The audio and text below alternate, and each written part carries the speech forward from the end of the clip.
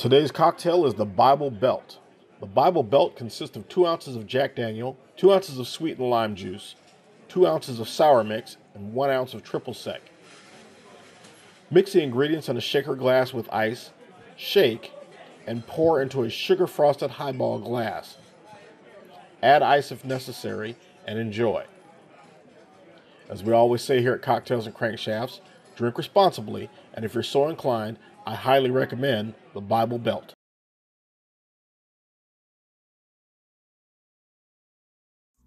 Welcome back to Cocktails and Crankshafts. It's your boy, the Killer Bee, the Africanized Honeybee, the Fat Man, Car Guy Block 05 Guy, the @05car on Twitter, and @05car now on Instagram. That's right, I'm on the gram.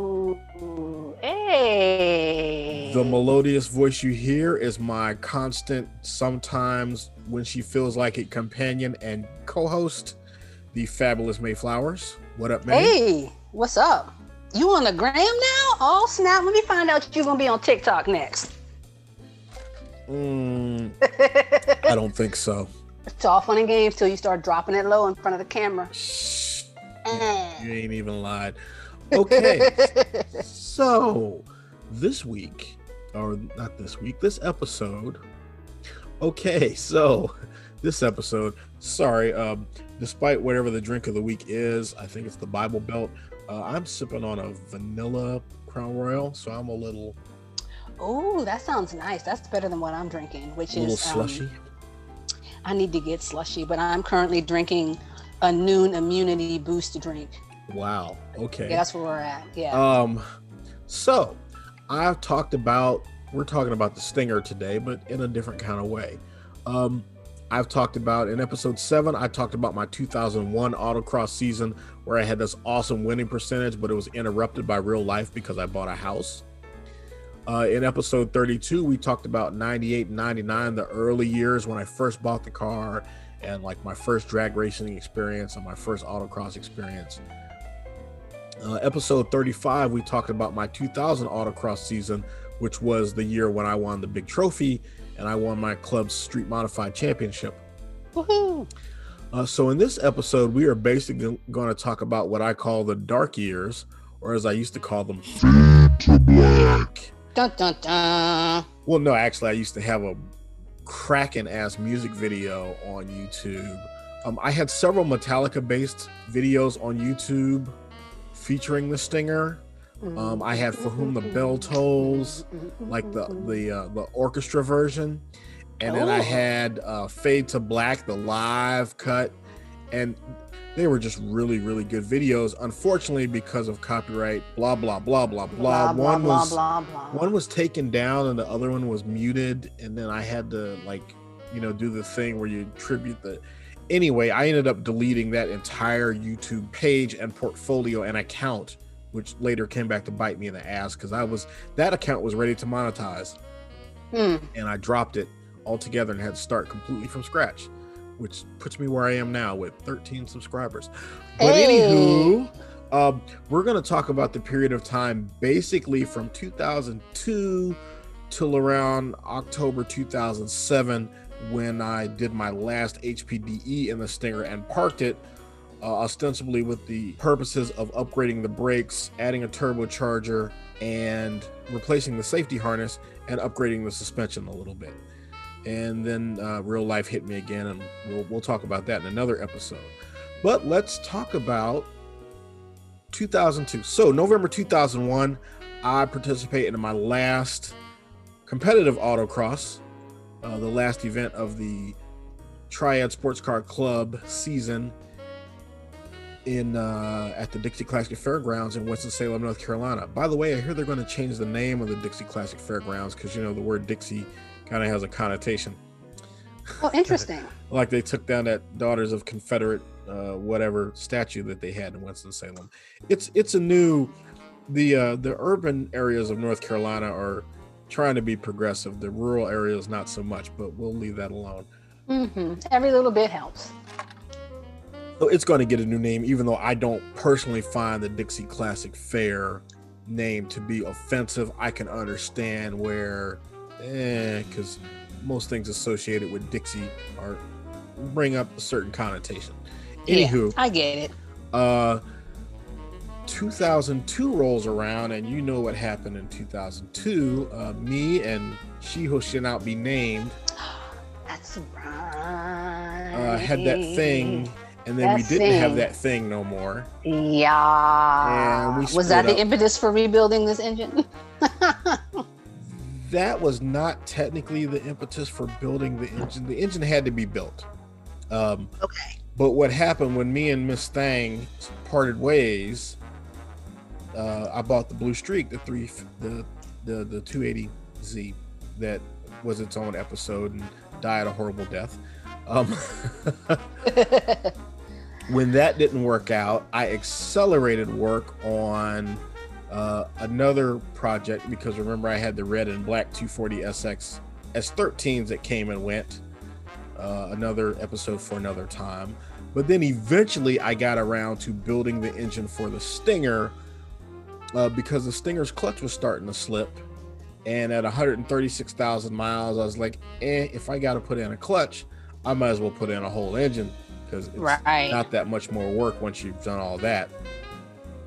And I had a hoist. I love that putting in a new a new engine is not that much work. Well, what I mean is, I knew I was going to have to put the engine in like a year later anyway, so why not just, do it all at one time. I got a detached garage, I got an engine lift, I got another car I can drive. I might as well just do the whole thing while I'm doing the thing, right? Sure. So I build this engine up and get it all, because now I got some budget since I'm not getting married. But I only have some budget because I'm still a new homeowner. I still have student loans. The Stinger, technically, I think I was still making payments on the Stinger at that point. So there's a lot going on there, and I'm buying parts. The engine I got for $250 plus shipping, because it was in a 240 that burned.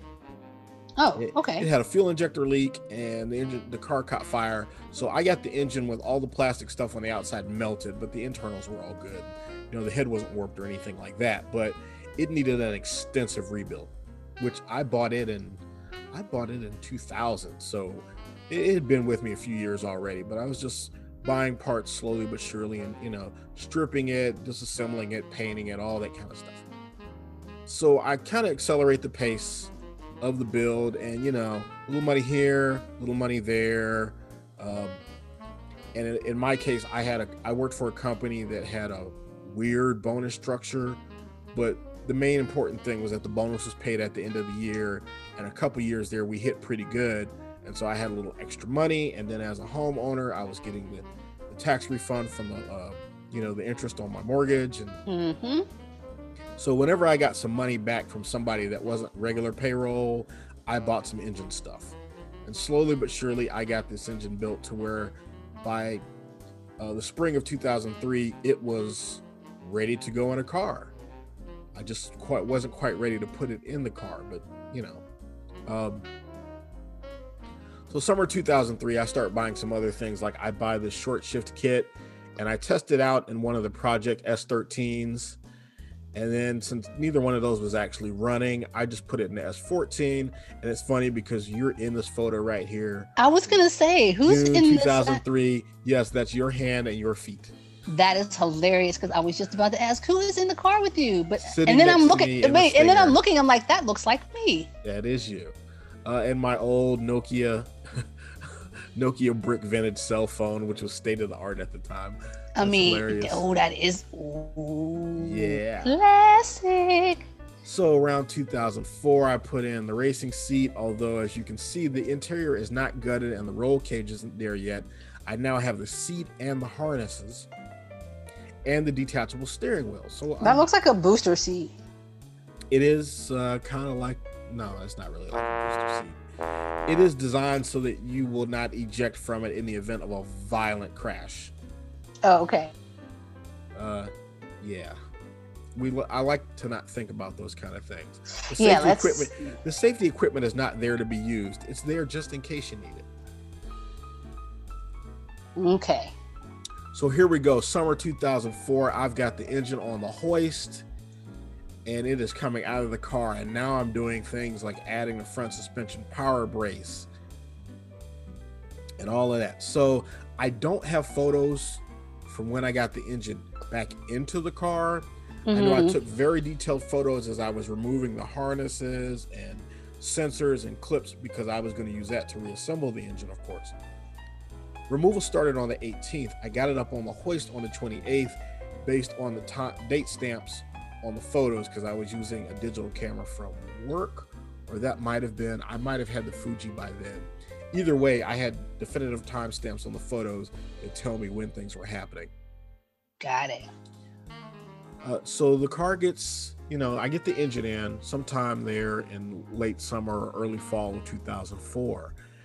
And because I read too many magazines back then and got bad ideas in my head, I decided, rather than pay Mako another however many dollars to turn the car all white again, so it was all the same color white once again. And I was reading Sport Compact Car magazine, and they had this thing called Project Sylvia, where they got a bunch of cans of Krylon flat black paint, and abused a Nissan Silvia. So not abused. I did the same thing with my 240SX, because the Silvia and 240SX are, of course, the same chassis. Just different names in different markets, but I got the bright idea to paint this car flat black and put the blue Autocross rims on it, because where was I going? There was some event I was supposed to go to that fall that I elected not to do, and I stayed home and painted the car all day instead.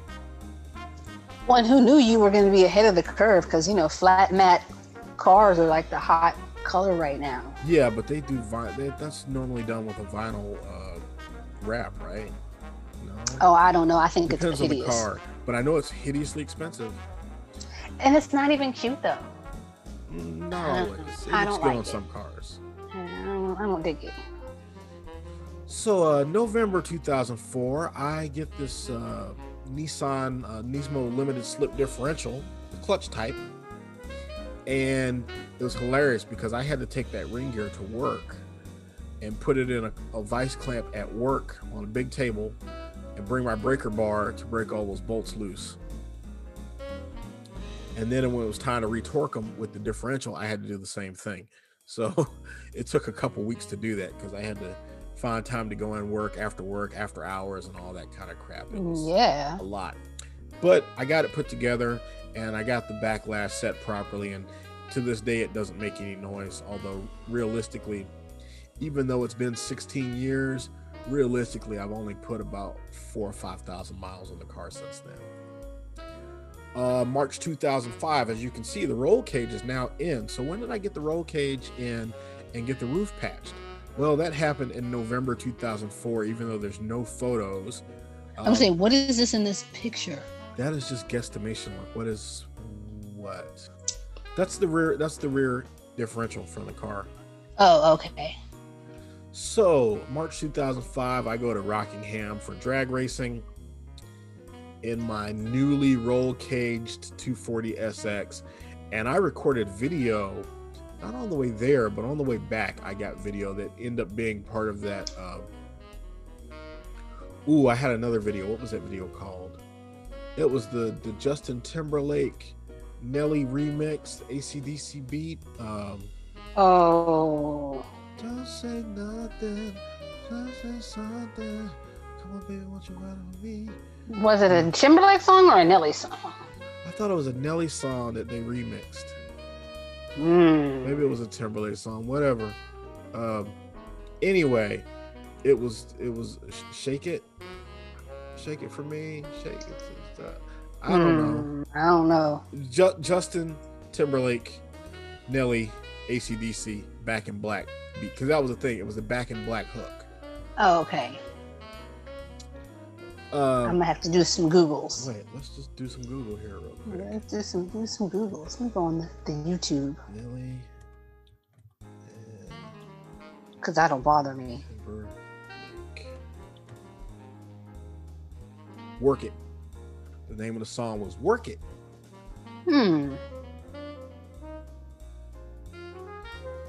Nelly featuring Justin Timberlake, Work It, AC/DC remix. Yeah, that. Oh, okay. Because that was a song I had downloaded off of LimeWire. Yeah, LimeWire. Ooh. Woo, yeah. Yes, I had that olden too. Days. Mm-hmm. Okay. The car is slower than it was when it wasn't, because, you know, roll cage heavy. And Right. tires, old autocross tires were really, even though they were sticky when I got them, every heat cycle makes them harder. So by this, and driving on them on the road, they got really hard. So I got no traction, and I got a car that's heavier than it used to be with no discernible increase in horsepower. Oh. I mean, 10 or 12, but not a lot. Matters not. May 2005, I freshen up. Look at it. The Bam. paint job by spraying even more Krylon on the car and then wetting it and carefully sanding it with a high grit sandpaper to get it nice and smooth. Ooh. And then in August 2005, I move away to the Midwest. Not much happens. It parks under, I have an apartment with a carport. So the Stinger stays parked under the carport because, oh, by the way, that patch panel in the sunroof leaks when it rains hard. Oh, no good. But since there's no carpet inside anymore, it's a minor detail. Spring of 2006 rolls around. I have acquired the Buzzer. And here we have a photo of the Buzzer in its Look at them parked next to each other. Yes, in its natural state. The Wonder Twins together for the first time. And as we can see, we have a NASA schedule here for 2006. April 15th and 16th, I'm going to be at Black Hawk Farms in the Buzzer, mind you, to do my very first HPDE. And then I don't do another event until July, which I take the Stinger for its very first time on the racetrack. And unfortunately, that footage, the original tape there, is lost, and I only have the music video version, which for YouTube purposes I had to mute. Right. And do a fresh voiceover on it, but it is on my YouTube channel, and yeah, it's a thing. So that was my 2006 season, and then, well, no, here it is. July 21, 2006, my second HPDE. There are no photos. There is some video. And as you can see here, this was originally scheduled for the 22nd and 23rd. But for whatever reason, it ended up being a 3-day type event. And I think I have a AM/PM problem with my camera, so I'm always like a half a day off. Mm-hmm. But I'm almost certain that I did the Saturday sessions, not the Friday sessions. I think Friday was just like the social gathering, Friday night. Anywho, April 2007. So now we're on the next season because I didn't do anything after July of 06. So April 07, and April is early spring when you live in Iowa. Right. And of course, this was covered in episode 10. But I took the car to Iowa Speedway in Newton, Iowa. Did a day of HPDE there and had a good old time on the Roval configuration. And the car was great, except for the muffler fell off. I mean, who needs it? It didn't fall off on track. Actually, no, it didn't fall off. The weld cracked. And, vibration, metal fatigue, blah, blah, blah, blah, blah. Yeah. The weld that held the muffler on cracked, and it was a Super Trap, which is like a glass pack type muffler. It's a fiberglass packing muffler with a special diffuser on the end of it. Anyway, this thing was cracked, and I was like, I'm scared it's going to fall off while I'm on the road driving or something. Let me just go ahead and take it off. So I got it off. We'll just say I removed the muffler from the car, and then I just had a 3-inch pipe from the catalytic converter to the back of the bumper, which worked just fine. It was not appreciably louder in that configuration because at the track I would take all the diffusers off anyway. So okay. The pitch changed slightly, but it wasn't really any louder, not from inside the car anyway. Moving on, we get to July 2007, and for various reasons, I take the buzzer to the track, and the buzzer is now primer gray because I'm in the process of painting it. But I take it over to Joliet for the HPDE in the summer of 2007. The idea being to get an instructor to ride with me so I can graduate to the next group. Right. That does not happen for a variety of reasons. Mostly they were just short of instructors that day, and it was what it was. But that trip is covered somewhat in episode 14, a little bit. I talk about it as I talk about the buzzer overall in general. The very next weekend, I'm in St. Louis at Redline Time Attack with the Stinger, where I come in an impressive third place thanks to a well-timed rainstorm.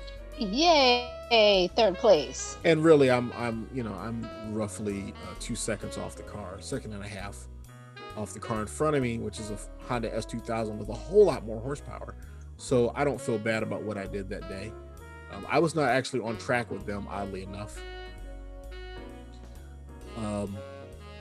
Situations being what they were, I ended up doing my speed sessions with a Porsche 944 that was in a different category from me, but our cars were similarly prepared and of similar speeds, so they put us out there together, even though he was in the race car class and I was in the street car class. Primary difference between our cars being that I had a license plate and he didn't. Because I was going to ask, you would think of that you wouldn't even be in the same remote categories, but okay. Selective interpretation of the rule book. See, what I read in the rule book was you can remove as much of the interior as necessary to install safety equipment. So the reason I didn't have a door or headliners or carpets was because I had installed the roll cage, but I did still have the center console between the seats, and I had a passenger seat and a license plate. So this is a street car, not a race car. It just happens to have safety equipment in it. Right. That's how I did that. Also, I'm on street tires, not slicks, so they couldn't really argue with that. That met the interpretation. That met the letter of the rule book, because I'm a nerd and I read rules. And of course, that is fully covered in episode 6, the Redline Time Attack St. Louis episode. October that year rolls around, and It's a nice picture. We are back at Autobahn Country Club. And of course, I did not take this picture because, as you can see, I'm in the car. The thing I don't like about this picture was that the shutter speed was too high, and so it freeze framed the car, where if you get the shutter speed right, it'll show the wheels spinning and the background will be slightly blurred in motion, but the car will be sitting still. Looking like, okay. But you have to be a good photographer to do that. I'll just leave it at that. The thing about the digital SLR is suddenly everybody was a photographer, but not everybody took the time to learn how to be a photographer. Some people just put it in sports mode and press the shutter button and let it go. Yeah. So the pictures that I donated to the message board were much better than the pictures I got back from the message board. I'll just leave it at that. But this was Autobahn Country Club, the full track, and this was covered in episode 20. And as you can see, it was Indigenous Persons Day 2007. And I drove the car home. On the way home, the rest of, remember I told you the muffler fell off in Iowa and in Newton? Well, on the way home from Chicago, the rest of the exhaust system fell down and started dragging on the highway. So I pulled over and cut the little rubber hangers that were holding onto it, and I cut the wire for the oxygen sensor at the back of the catalytic converter, and I left the rusty pipe there on the side of the interstate. Alrighty. And drove the last, luckily I was one exit from home, so I drove the last 6 miles to the house on city streets. Well, it's a rural farming community, so on back roads, with no exhaust system at all past the front of the engine, and it was loud. So what happened was my stainless steel header cracked right at the last weld where the rest of the exhaust system was connected to it. So the catalytic converter and the rest of the 3-inch exhaust system, all that weight was hanging on that weld, and it couldn't take it, and it just cracked because stainless steel is relatively ductile, but once you weld it, the weld joints tend to be quite brittle. So it broke, and rather than bring all that back to the house with me, I just left it there by the side of the highway, put my earplugs in, drove home, and I would turn it off at every stoplight because it was so ridiculously loud. If I got to a stoplight, I would just turn the engine off and sit there quietly until it was time to go. Oh, that is so much. And then I would crank it and drive the rest of the way home. And it was, oh my God, it was so loud. Like I was shifting to 5th gear at like 30 miles an hour because it was just so loud. But I pulled it into the garage, and I moved it one more time that next spring because I had parked it nose in. So I backed it out and turned it around and backed it in. And that's when I started disassembling it to take the engine out again and take all 4 wheels off and take the suspension off and start the upgrades. And what did you do with this set of upgrades? Well, that's where I ended up not doing, I got that new job and had to move. So I added the turbocharger to the engine. I added the new stainless steel exhaust system. I added upgraded rear brakes. I added a new master cylinder. And I added an intercooler. But I never did the suspension upgrades. I just put the car back together and towed it to the new house.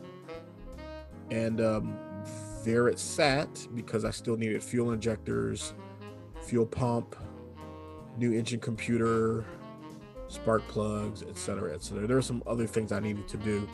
And because of quote unquote real life, and if you recall, I was on the board of a nonprofit up there. Mm-hmm. And I was in a couple of extracurricular things related to my job. And I was in some stuff related to the fraternity. And things just got away from me. And I never got back to it. And then I started grad school.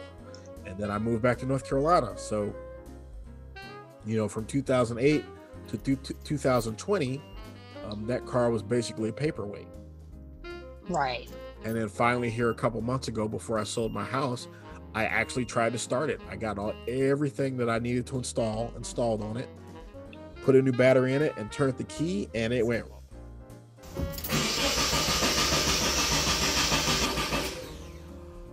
But it would not fire, so I called a mechanic I know, had it towed to his shop, and he still has it right now. Wow. Alrighty then. He still has it at the time of this taping. I took it to him second week of December, I guess. Oh, okay. And it was a cold and rainy day. That's what I remember. And I called a guy and said, come get this thing. And the guy that owns that shop is a dude I used to work with. He left the job not quite a year before I did. And he started for lack of a better term, it's a hot rod shop. I mean, he does repairs, but mostly what he does is build people's, for instance, he's got a BMW with a Chevy with a Corvette engine in it. Okay. Yeah, he does a lot of that kind of stuff. So wow. He's got the Stinger, and he'll take care of it, because once I moved out of the house, I no longer had the location. All my tools are in a storage unit. Right. And even though I have time, well, not really, because I'm back in school now, but not really now. I would have had time over the holiday break, but not a location, because it wasn't worth it to tow the car all the way to my mom's house, put one of her cars outdoors, and be out there tinkering around. It wasn't worth all that. Yeah, that's a lot. So he's got it. He'll get it fixed. Because what I suspect is that the fuel system is all gummed up from sitting for 12 years with old gasoline in it. Even though the tank was empty, I never really drained the fuel lines themselves. Mm-hmm. There was still residual fuel in all those fuel lines, and the fuel filter, so it's probably just all gummed up. Anywho, that is the story of the 240SX, my 1996 240SX, codenamed the Stinger, from the time of my last Autocross to the time of my last HPDE, covering roughly a 5-year span. I enjoyed that car during that time, as you can see from the episodes that I've recorded based around my weekend spent driving that car around racetracks. A lot of fun to drive, not terribly fast, but I guess the best way I could put it is reliable. I could drive it 250 miles, drive it around a racetrack all day, one day, drive it around a racetrack all day the next day, and then drive it 250 back home with no issues. Other than the rusty exhaust system falling out from under it. Who needs a muffler? Exactly. In a state where they don't have inspections, hey, you know. Thank you for watching Cocktails and Crankshafts. If you enjoy my content, please like, share, and subscribe. Be sure to hit the bell icon, and we'll see you soon with new content.